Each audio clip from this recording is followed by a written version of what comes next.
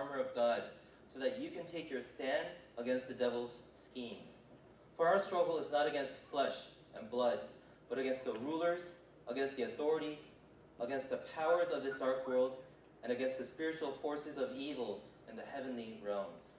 Therefore, put on the full armor of God, so that when the day of evil comes, you may be able to stand your ground, and after you have done everything, to stand. Let's pray. Father God, would you open our eyes to see the spiritual reality of this world? Don't let us take spiritual warfare as something light or something purely physical, but help us with eyes that are seeing and with ears that are hearing to see what the spiritual realm is all about, and see how even there Jesus Christ's cross is planted firmly for our victory. And as we understand this and implement this into our lives, Father, open our eyes and help us see what our true reality is as we go through the mundane and everyday details of our lives. And may there be victory in every person here, in their lives and their families and in their workplaces and their schools. May there be victory both spiritually and also physically. And we ask this in the name of our Lord Jesus. Amen. Let's be seated. Paul wrote this letter to the Ephesians, and he wrote this while he was in prison. And so it's called a prison epistle. It's one of the prison epistles. Chapters 1 and 3, I'm going to summarize it very quickly for you. It talks about and summarizes the joy of the truth that makes someone a Christian. What makes you a Christian? It is God's election and predestination, and we have a whole series that we're going to talk about that, okay? And then adoption as the sons of God and daughters of God, and the salvation by grace through faith, which is huge, Ephesians 2:8-9. And then also unity in the Holy Spirit. Unity in the Holy Spirit. That makes us the church. Then in chapters 4 through 6, Paul tells Christians how to mature in their faith. If you have been saved by faith, then apply it to your lives by starting with what? The families and marriages. Families and couples, if you need scripture to tell you how to live, read Ephesians chapter 4 through 6. It's very, very helpful. Now, with all that said, let's summarize everything we have so far. Now we have a powerful church that knows how to mature in their faith by applying it to their families and marriages. And they're comprised of unified and mature families. And we have a powerful force here, a very, very powerful force, which is called the church of Jesus. Now, what do we do with this? I believe EPC is getting to the stage right now, amen? We're getting to the stage of understanding where our salvation comes from, also where we're growing towards, and we're knowing how to apply it to our everyday lives. But now, so what? So now what? What do we do with this? Paul tells us, get ready for war. Okay. Can you repeat that? Get ready for war. Let's see what this means. He says in verse 10, finally he summarizes everything from chapters 1 through 6.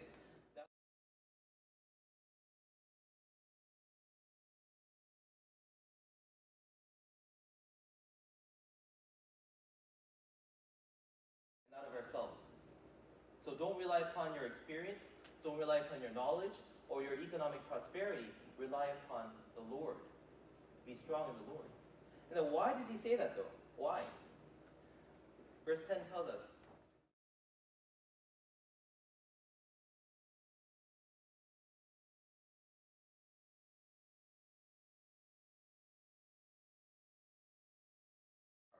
the armor of God, right?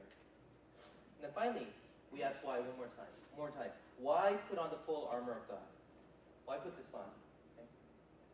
There is a reason that we have to be strong in God and not of ourselves, and Paul tells us this reason through a very popular literary device called a chiasm. Chiasm. This is what a chiasm is, and you only get this from seminary, so it's very, very nerdy, but at the same time very, very powerful if you understand what Paul is trying to do through this. Okay. So chiasm, the Greek letter for chi, looks like an X. It looks like an X. And so it's a reflection of the previous structure, ABC, CBA. ABC, CBA. It's a ABC, CBA pattern. And we call it a sandwich. And so verse 8 A1 and A2, verses 10 and 13, they're like the outer bread of the sandwich. And it tells you, be strong, be strong. Be strong is the conclusion that we're trying to reach. But then if you go to the center, it says, put on the armor of God. And then verse 13 also says, therefore, put on the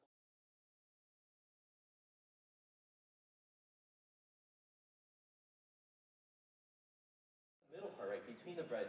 And what is that? Well, some of you might like the bread more. Trying to cut off carbs these days. So, the meat, the good stuff, is in the middle. And here is the good stuff. Because we don't fight against flesh and blood, therefore put on the armor of God. Therefore be strong. Do you get that? The conclusion Paul's trying to say is, being strong and putting on the armor of God is going to happen, but you need to know why.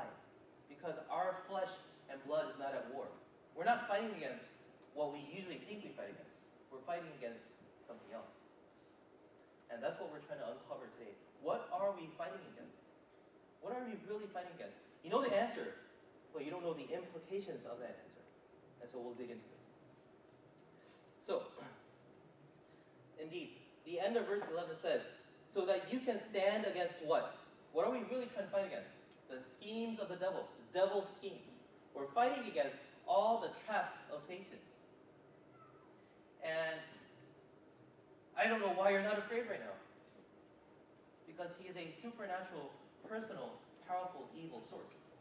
And we have no way of fighting against him in our natural means. And so, are you not scared? Because you've seen what he can do to your family. You've seen what he can do to a whole society. Right? And at this point, just imagine. So, for our struggle is not against flesh and blood, Paul says this, and we have to think for a second, imagine how awkward this would be if you were actually in a war. Okay, so we formed a church. Suddenly, all the diaspora around the Mediterranean, they gather, and they hear people praying and glorifying God in their native tongue. And so they're like, something crazy happened to us. And so even though they were just visiting Jerusalem, suddenly they ended up deciding to stay there, to live there. And they formed something called the church, something that had never happened before. And these are former tax collectors, former Gentiles, former prostitutes. Everything that the Jewish society looked down on is now comprised by the church. It's a powerful, radical new community, saved by faith, by grace, right? And with this huge community, now they're asking, what do we have to do? And they're like, let's go fight. Let's do something for the kingdom of God. And they're ready to go up that hill and charge down and face the enemy. And because they've seen how powerful Jesus is, how powerful his resurrection is, they think the enemy is going to be, just standing with clubs and shields. Clubs and shields. But then you get to the top, and you suddenly understand that you misunderstood the nature of this warfare. It's like you expected them to have clubs, but they have assault rifles. And that's the case. And so Paul is telling us that how awkward the situation is. Don't go up there, because hold on for a second. The hill is there. And before you start warfare, let me tell you something. You there. Wrong armor. You there. Wrong weapons. If you go up there, you're going to die like this. You're going to die with the previous armor that you had when you fought conventional warfare. Stop. Don't get killed. Wrong armor. And then he tells us to stop for a second. Now, Paul reminds us right before going up that hill, for our struggle is not against flesh and blood. The war that we're trying to fight is not a physical one. And that's the first point that we want to talk about today. It's not a physical war. It's not.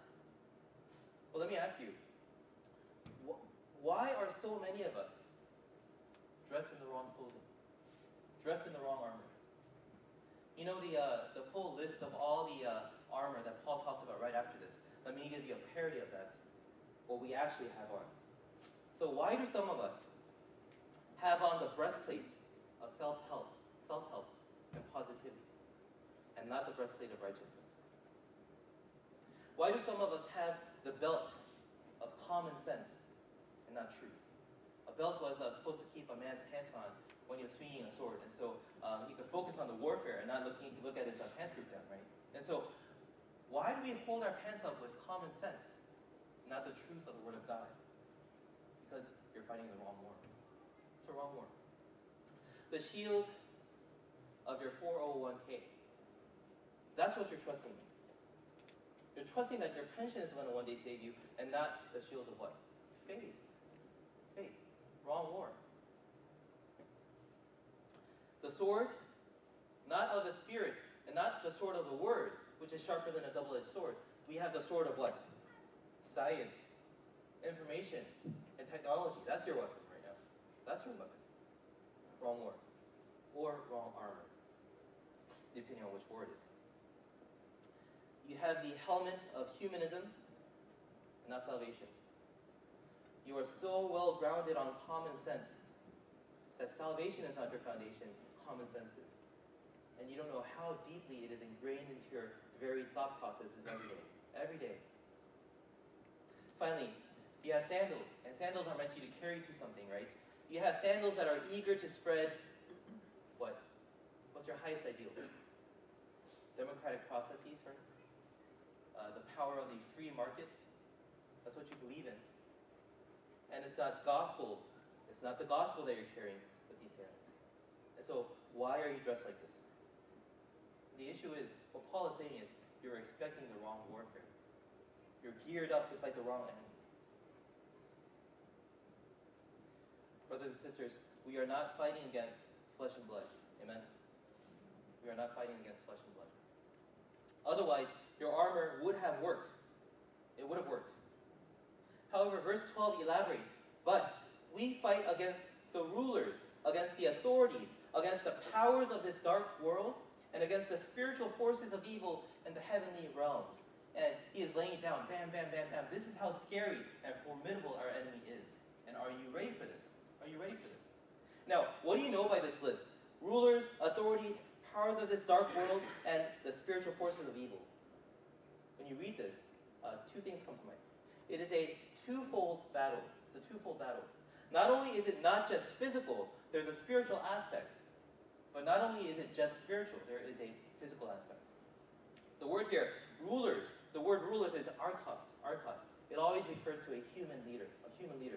And so rulers are actually working with Satan to fight against you. And I'll kind of show an example of that pretty soon. And also authorities. The word is exousias. Exousias. It means authority, which is either physical or mental power. Physical and mental power works against you. Physical powers, right? So, this points to the physical realm, physical manifestations and symptoms of a deeper spiritual evil. And here's an example. This is a letter that you will have to sign if you are teaching in China as a teacher. And I'll just translate a quick portion of this.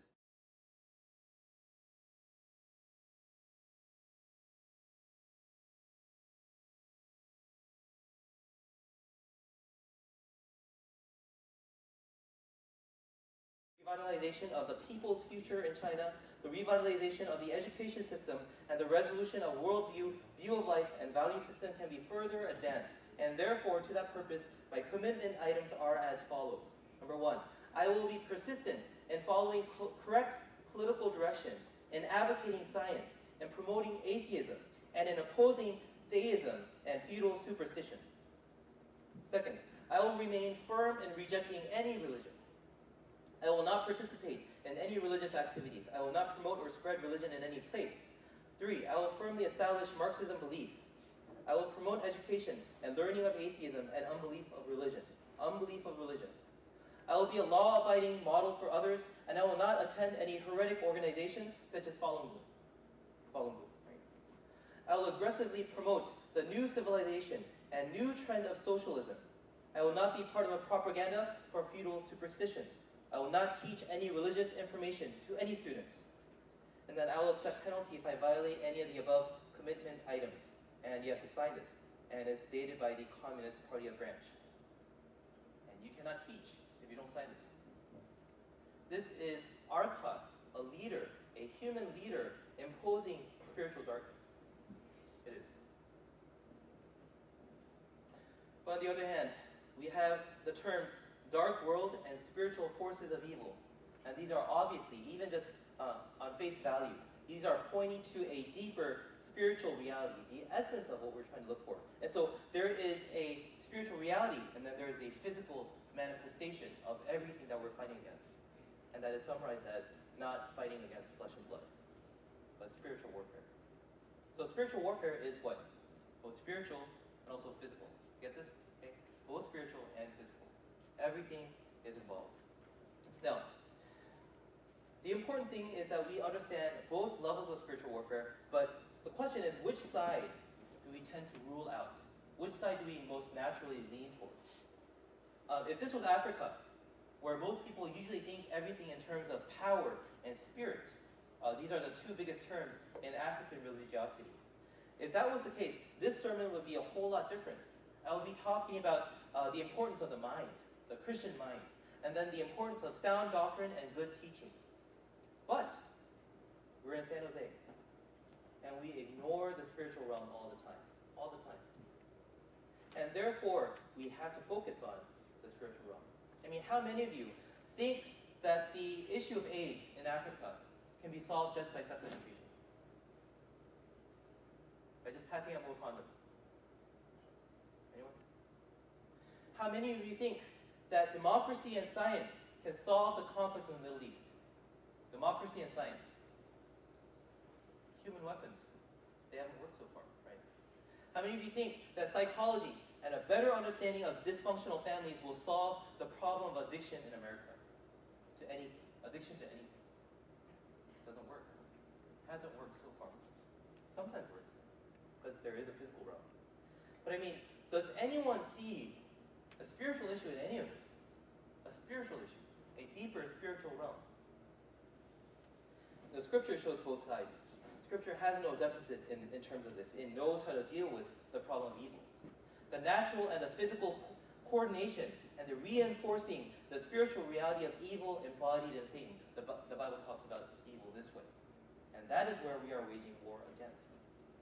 Now, this is an implication of the sermon. When you put on spiritual armor to prepare for spiritual warfare, you will look stupid to the people who are trained in conventional warfare.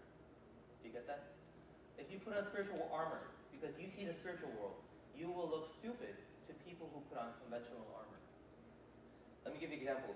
David was fighting for Saul against the Philistine army, especially Goliath, right? And so as he was going out there, what did Saul give him? His own armor, right? And so David puts on Saul's armor. It's too big, it's too clunky, he can't swing the sword, it's too heavy. And so he says, you know what? This doesn't make sense. I'm fighting against this guy. I need to be nimble. I need to be deft. And so he takes it all off, and he chooses what? 5 stones and a slingstone. And a lot of people comment, there's a commentary about this. I really like this interpretation. David didn't need 5 stones to kill Goliath because if you read the rest of the book of Kings, Goliath had 5 brothers, and so he was going to kill all of them with 5 stones. And so that was the gut that he had, the audacity that he had in spiritual warfare. And so he takes off the clothing, and everyone's like, wow, this kid's going to have to die. And so who are the 2 people that are concerned for him? First of all, Saul, he's like, you're going to die out there if you don't wear conventional armor. And then who's also concerned for him? Goliath. He's like you came out here with like a stick, and some people say that if you're very tall, you often have, there's a medical condition where you can't see too well. And so he saw the sling as a stick. And so he thought David was coming out to just shepherd him or something, right? And so he's like, you came out here without the conventional weapons of warfare, and I feel pitiful. You look stupid. You look clumsy. And that is the response of the world when you engage in spiritual warfare. Because we look naked to the world. Naked in terms of conventional warfare. Another example. 2 Kings 6, 5 through 18.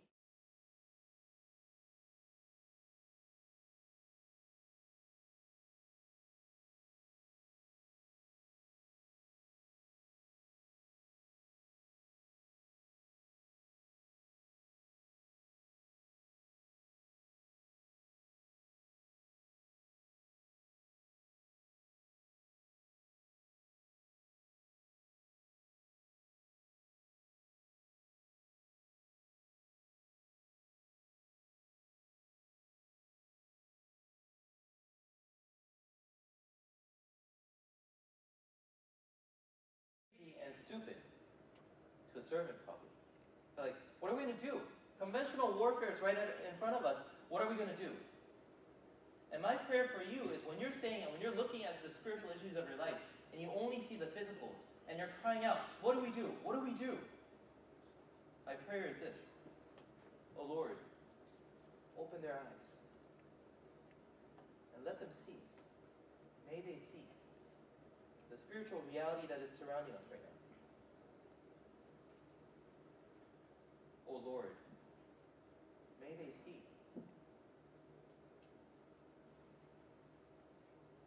May they see.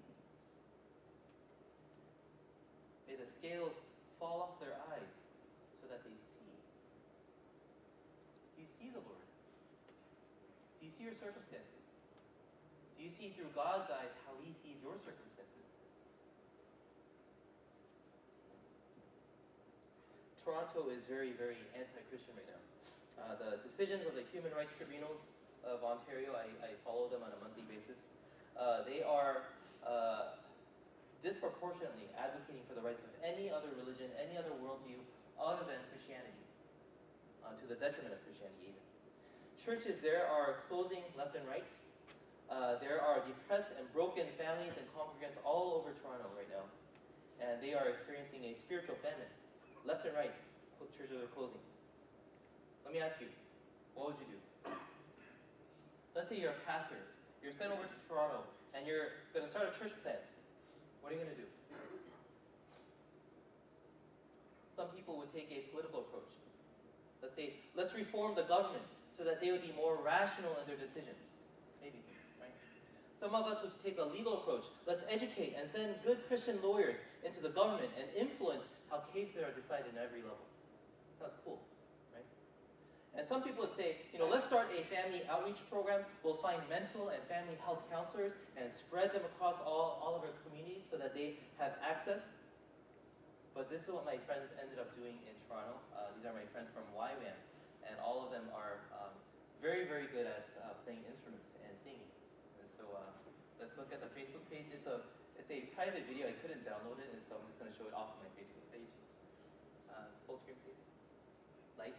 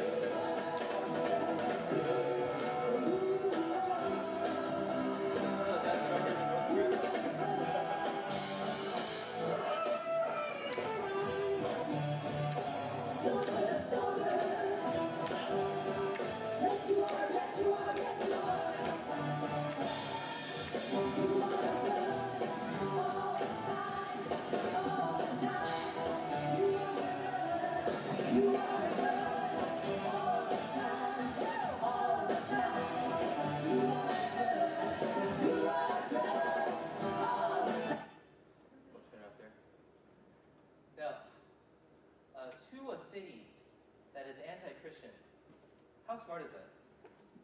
Think it's going to work? What do you think happens after every parade? Who knows?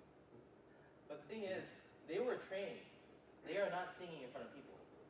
They're singing against the powers and authorities and the dark spiritual forces. And they're singing before God. They're singing before God. That's why even though it doesn't look effective, and they look stupid to a lot of us, they engage in spiritual warfare. I wish San Jose had crazy people singing on the streets like this. We have too many smart people who can engage systematically, but no one engages San Jose spiritually. And that's why we are in a spiritual drought, because we always engage with our common sense. Always good outreach programs, always good fellowship, always good systems, but no spiritual warfare dedicated against Satan. Which armor are you wearing? Which weapons do you hold? What war are you fighting in? I pray that EPC will have their eyes open. You see, and we'll put on spiritual armor for spiritual warfare. Amen? Now, last point. If you know that you're in a different battlefield, let me just give you a few quick things. How, practically speaking, how different is this battlefield actually from conventional warfare? How is this actually different from the warfare that we are accustomed to? there's 4 things that make you different. Desire against you. Satan fooled Eve by kindling her desire for independence. And I was listening to a sermon by Tim Keller, and he was talking about what this looks like. Let me give you an example. And so he was talking about how a piano, if you lift up the lid of a piano, if you want to find out what tone of your voice you're using, if you want to figure out what tone you're using, all you have to do is you speak into a piano and you find that the string that coincides with your frequency resonates. Okay? And so I'm going to try, I tried this yesterday, it actually worked. I don't know if it's going to work today. People walk by, they're like, so, say,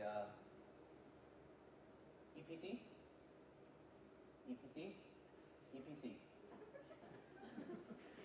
It's not too clear today. But the theory is, if you had an instrument that gauges this, it works. And let me tell you something. This is exactly what Satan does to you. There are strings in your heart, and all that Satan does is he pulls on those strings, and you resonate. Do you know why spiritual warfare is so hard? Because you think it's your desire that you want. It's actually Satan resonating your strings. He's like, go out there, have fun. You know, slander that person. I know you already hate him. Right? I'll let you fill in this way. It's your desires that you think are fooling you. Satan uses this. And so this is different from traditional warfare. He uses your own desire against you. Your own desire. You resonate. And so you think you're being fooled. Let me read you a passage from James. And it tells you this. James says, 1:14 through 15, but each person is tempted when he is lured and enticed by his own desire. His own desire. The then desire, when it is conceived, gives birth to sin, and sin, when it is fully grown, brings forth death.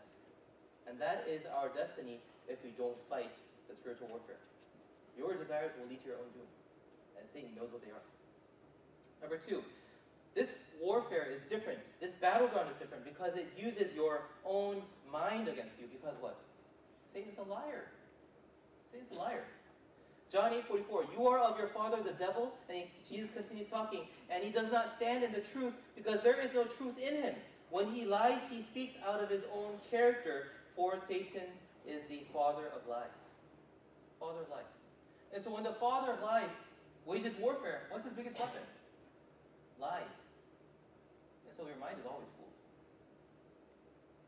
You always tell yourself, you know, maybe this time it'll be different. Maybe this time, you know, I don't need accountability from a community. Maybe this time. Your mind is always fooling you because Satan has planted a lie within you. A lie within you. This is different from conventional warfare. You can't see your enemy. Number 3, this warfare is different because it uses your guilt against you. Your guilt against you, and because Satan is an accuser. The name Shatan in the book of Job, it means accuser. Someone accuses. That is his job description. Okay? And so he always goes to God and he says, look, your son that you sent your son to die for, your daughter, your children down there in the earth, they are doing this, they're doing this. They think you're not watching, but every night in front of the computer they do this, and every night, every day, they have arguments, and they always fight, and the church looks like it's in shambles, and he's always telling this to God in God's presence. You know what? In the book of Job, Satan always has access to God's throne. Do you know that? And he always walks there, and he accuses people before them. And so, therefore, how are you going to fight that? Are you going to go up to heaven also and argue against him like a lawyer? No. That's why Jesus is what? The intercessor who whispers into the Father's ear saying, that's canceled. I got rid of that. Right? I took care of that. Hey, Satan, he's accusing your children right now, but remember, me, my holiness is on them. And so he's interceding for us. And if you don't have that, this spiritual warfare, you can never win. You can't use conventional weapons for this. Finally, this warfare is different because it uses your allies against you. Diabolos means slander, right? To throw something, not going to throw that, to throw something between people, right? Diabolos. And Satan slanders. And so he always causes people, especially when they're about to be on fire for God, especially when they've been saved again, especially when they're about to be sanctified, Another level of obedience. That's when Satan always uses a friend to tackle you from behind. And you're like, what just happened? And all of a sudden you lose all your spiritual focus and you're just focused on, consumed with fighting against that friend or your spouse or that other family. Isn't Satan's timing so obvious? It's so obvious. Whenever you're about to be on fire for God, whenever you're about to obey, that's when he attacks. He uses your allies against you, your closest family members. And it's too obvious for you to keep on stumbling over the same things over and over. It's too obvious. And yet you can't see this because your eyes are close to the spiritual realm.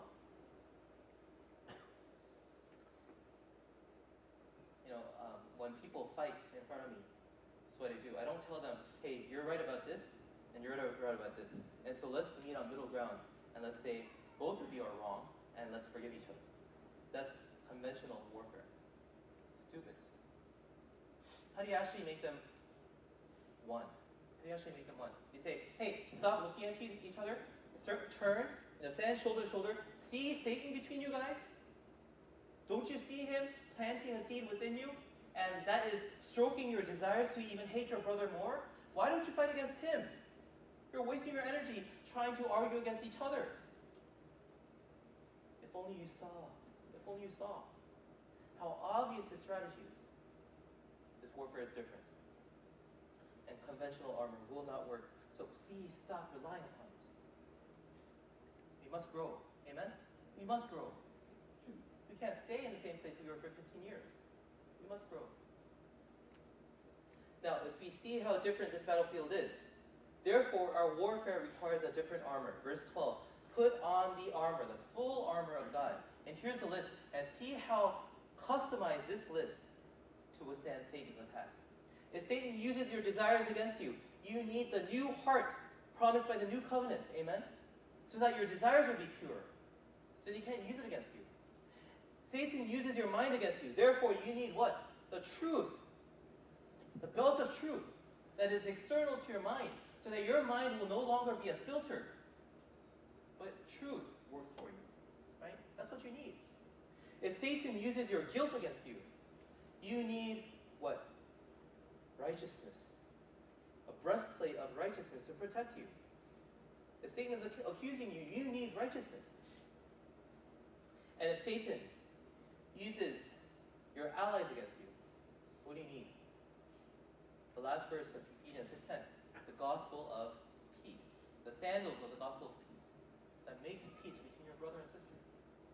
So God's armor is contextualized to help you win against Satan.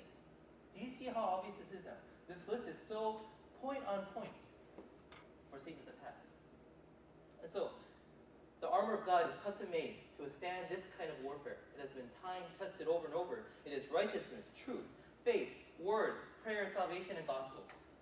Now here's the last thing I want you to do. Don't turn this into a list. Don't turn this into a list saying, I need to get this, I need to get this, I need to get this. This is all coming from somewhere. And let me tell you where this comes from. Have you ever wondered where this armor comes from? It sounds like such a random assortment of equipment. But if you read the book of Isaiah, chapter 59, you find out that this is, this should blow your mind, I hope it does.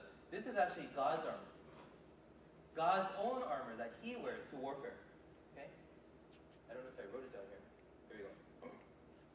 He put on righteousness as his breastplate, and this is he with a capital H is God, the Messiah. The Messiah put on righteousness as his breastplate and the helmet of salvation on his head. And he put on the garments of vengeance and wrapped himself in zeal as a cloak. And so this is God's armor that he wears to engage with Satan and injustice and the world. But what are we saying here? What are we saying? What is the conclusion of all this? This is a messianic prophecy about what God wears for warfare. In other words, by referring back to Isaiah 59, Paul is telling us to wear the battle-worn, time-proven, and blood-dripping armor of Jesus. All of his power, all of Jesus' resources are at your disposal. You know that. Jesus gives you everything he has to fight this warfare. Now, what a power this is. What a power this is. How powerful is this armor? It is a power that overcame the physical pain of suffering on the cross and death, the physical part of it. and the mental shame and anguish of being betrayed by his closest friends, the spiritual despair of being separated from God, this armor withstood all of it. And therefore, when Jesus resurrected, he overcame the physical, the emotional, and the mental, and the spiritual complexities of spiritual warfare. Do you see that? And so basically what Paul is telling us, put on Christ. Put on Jesus. He won this war for you. All you have to do is put him on. Then you're ready for warfare. Your armor is Jesus. It's not the pieces of armor that he's talking about. He's saying this all describes who Jesus is. Put him on. Put him on. And he invites us to share his victory today. I don't know if you know how desperate your spiritual warfare is, but does this not warm you up, kindle your excitement, that you can actually succeed in spiritual victory, in spiritual warfare? You can be victorious. Amen? Do you trust this? I mean, is this even attractive to you right now? That you can defeat Satan? Is this attractive? Like, you can actually be holy. Do you know that? Is this attractive to you? Then this should have you jumping up and down for joy. I can actually overcome Satan and actually be sanctified, and actually live the life that God wants me to live. Don't you want this? Or are you still worried about the next paycheck? Where's your mind right now? Right? Here's the last part. Many of you are probably wondering, okay, I want this, I want this, I want this new armor. I want to stop being pincushioned by Satan. He's attacked my family for too long. He has no place there anymore. And I don't want to see my husband or my wife be devoured by Satan every day. And so, you want this armor. But the question is, how do you put this on? How do you put on this armor? Anyone want to give me a suggestion? How do you put on God's armor? Anyone? How many of you have recently put on this armor, and how many of you have recently experienced victory? How did you put it on? Anyone? Okay. I guess it's better for a small group setting, these kind of questions. So I guess in your small groups, you'll talk about how you actually won this warfare. So in your small groups, okay. So I'll save the rhetorical questions. But here it is. What does it mean to put on the armor of God? Put it on. Here's what it says. The term put on comes from the verb enduo. And if you separate this, it basically is en and then duno. Duno. En means into. And then duno basically means to sink into. So you're basically sinking into. That's a literal paraphrasing of this. What does this mean?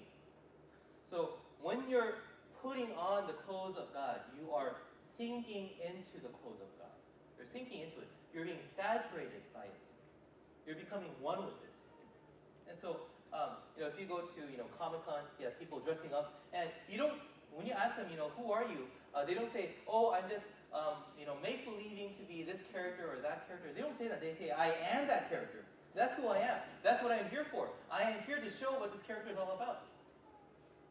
I remember when I saw my dad when I was 11 years old. He had a concert in front of a lot of people in the University of Texas.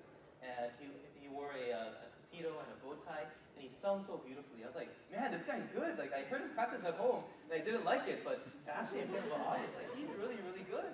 And so I was actually, pretty, dazzled with my dad that night. And so he fell asleep. And I go into his wardrobe, and what I did, this small kid, 11 years old, puts on the tuxedo, and it's like drooping all the way down here.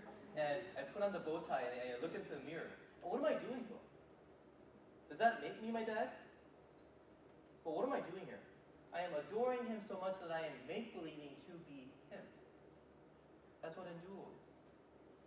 To become. To hope to become. To strive to become like him. When your daughters, when they grow up, there's always that one stage when they put on your makeup. What are they trying to do? They're not trying to look prettier. They're trying to become like you. Become like you. Paul says, enduo Christ. Become like Christ. That's what it means to put it on. And so, practically speaking, how do you do all this? If I was in a monologue, this is what enduo would sound like. Jesus, I'm reading through the Gospels, and I see how you made decisions. I see how beautiful your judgments were. I see how awesome your mercy was. I see how you loved the unlovable. You forgave the proud, and you lifted up the humble. You healed the broken and the sick. And so how amazing, I am dazzled with you. I want to be like you. And so how do I think more like you? How do I struggle like you? How do I engage in warfare like you? And it's all about Jesus, Jesus, Jesus. You keep your eyes on Jesus all the time. And there's a funny story in Korea. A monk, a Buddhist monk, he sat meditating in front of a rock, a huge rock for 40 years. 40 years in front of a rock, okay? And everyone said this, and there's records about this. When he got up, after 40 years, everyone said his face looked like a rock. His complexion, the way that he stared, like very expressionless, he looked like a rock. And it's a spiritual principle. You become like what you look at all the time. And so how do you endue, O Christ? How do you put him on? You look at him all the time. Look at him, look at him, look at him. Your minds are always away from him. You're not looking into the Gospels to see how he made decisions, how he looked at the world. You know, every time his disciples asked him something, or the Pharisees asked him something, Jesus would give a stupid answer. It never seemed to answer the question that was being asked, and that was his spiritual way of warfare. That was his way of living this world. And if you don't see that, if you don't keep on witnessing that, then you are not putting on Jesus, not aspiring to be like him, not being saturated with Jesus. So, how do you win this warfare? How do you stand strong? How do you put on the armor of God? Look at Jesus. Keep on looking. The eyes of your heart, your mind, your emotion, your spirit, your soul, all focused upon the person of Jesus, and keep track of him.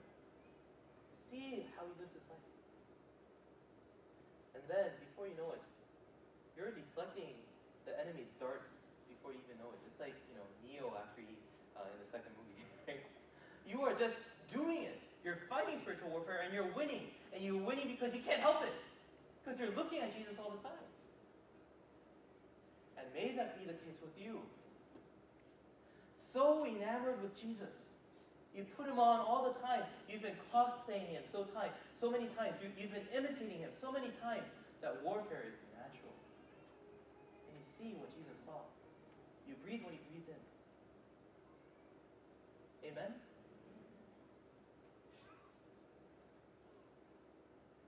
I have homework for you, PPC.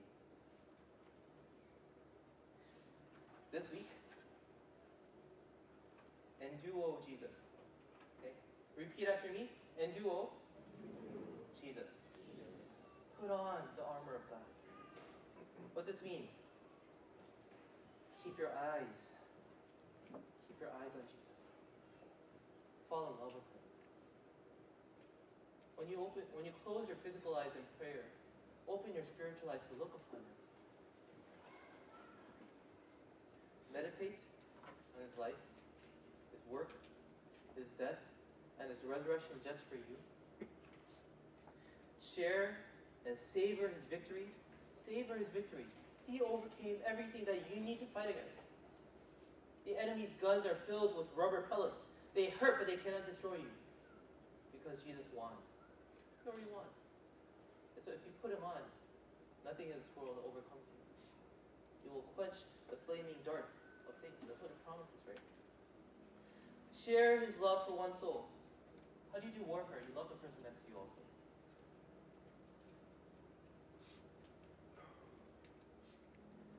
Just like Jesus, hate evil and sin. There's a time in high school I was addicted to pornography. Actually, it took my belt, and zeal overcame me. And I whipped my computer until it broke.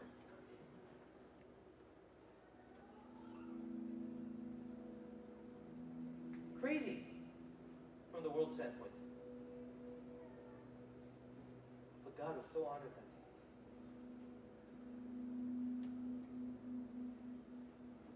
Hate evil and hate sin and have mercy upon the sinners. Just like Jesus. If you see Jesus long enough, you will know how to do warfare like this. So easy, so easy. His life shows it all. Right? Participate in his death and self-giving humility every day. For it is not I who live, I have been crucified with Christ. It is now Christ who lives in me and duos in me. I put on him and he puts on me. I don't know who I am anymore. And you stop focusing on yourself now. You're freed from focusing on how shortcoming you are. You're freed from the slavery of having to focus on yourself all the time. How pure am I? How humble am I? And you go around church asking, in comparison to these people around me, how holy am I? You get to be free from that when you're just obsessed with Jesus. Don't you want that? And duo, Jesus. Put him on, EPC. EPC, put him on. And warfare is done. You don't have to know everything we talked about. Just put him on. Put Jesus on. And then yours will be the victory. For why? For thine is the victory, right? Now, we got the center layer of the sandwich. We got the next layer. And now the final layer. Now you're ready to stand strong in the Lord as his church. Powerfully saved. Being sanctified. Becoming more mature. And now knowing where to attack. Knowing where to direct your focus on. You're ready. If you have Christ upon you, and over you, and in you, and covering you, and under you. Let's pray.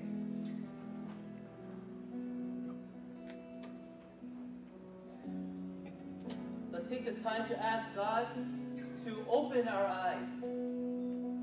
You don't see the chariots of fire around you because your eyes only see the hurt and the depravity and the bitterness and the anger that surrounds your life. Open your eyes.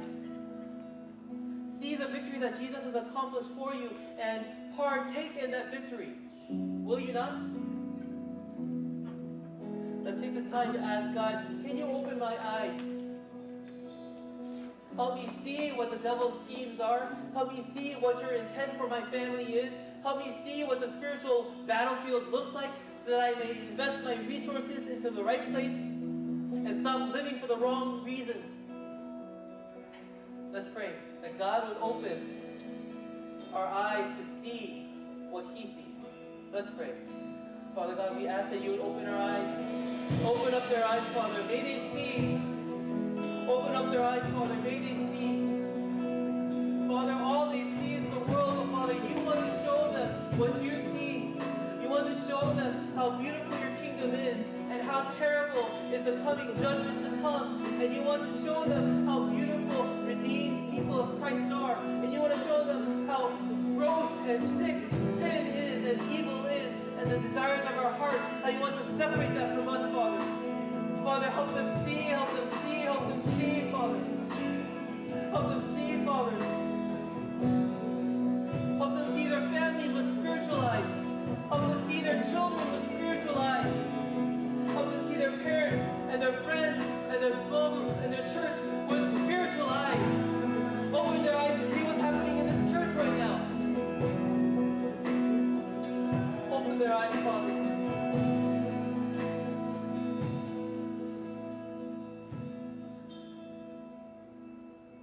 Father, when they see the reality of the spiritual warfare around them, now help us drop all of our conventional gear, ready for conventional warfare.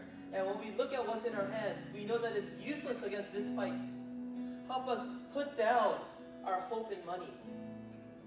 Put down our hope in education, that somehow a PhD will make me a better person. That somehow being richer will make me happier. Help us put down our weapons and our armor of conventional warfare. And that's what we call repentance. Repentance. Help us repent. Let's take this time to silently repent before God. With your spiritual eyes, I want you to look at your two hands right now. What's in them? What are you clenching so hard onto? What hopes do you have in your hands that you think will gain you victory over anything? And if they are not weapons for spiritual warfare, if they are not the Word of God, if they are not the prayer of the saints, would you drop them, please? Would you please drop them? Let them go. let them go. Let's take this time to repent.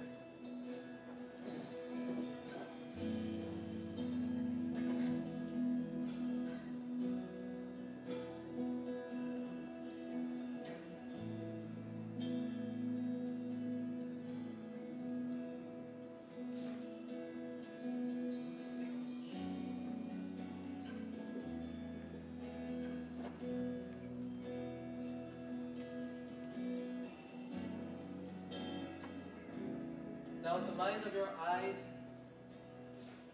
the eyes of your heart,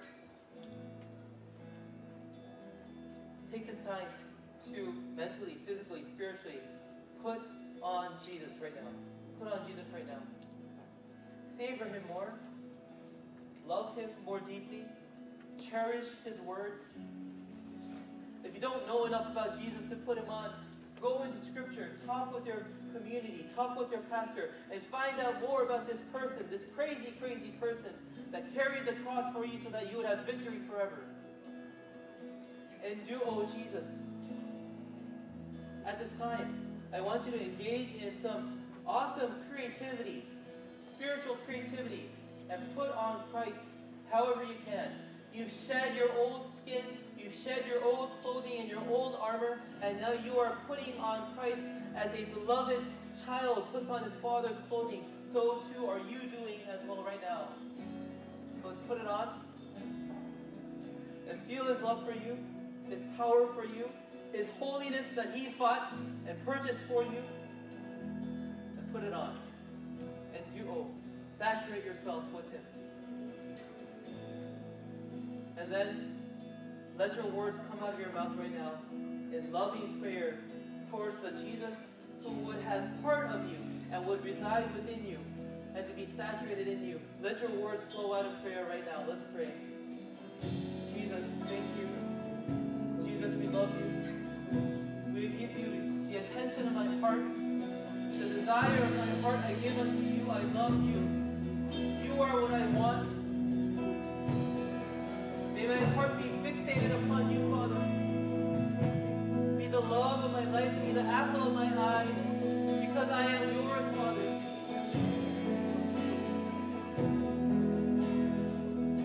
Jesus, we love you as a church. Your children here love you, Jesus.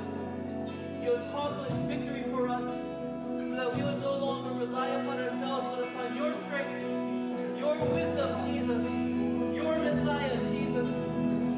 Your power, Jesus. That is where we take our hope upon.